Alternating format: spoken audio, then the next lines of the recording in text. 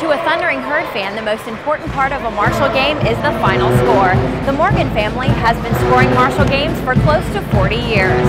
I started in 1977. I used to work football only.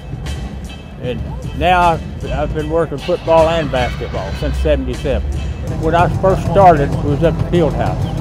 And of course, the attendance, the maximum, I think, 6,000, so I'm under 7. Now this one went up to 9 or 10, so, you know, it's growing. First started, I was the assist, block shots, turnovers, and steals when we kept everything on paper.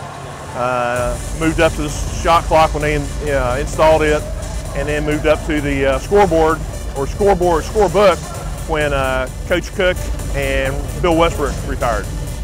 I've been doing that about 12 years. It's been 37 years. This is 37th year. And you take 15 to 20 games a year and multiply that.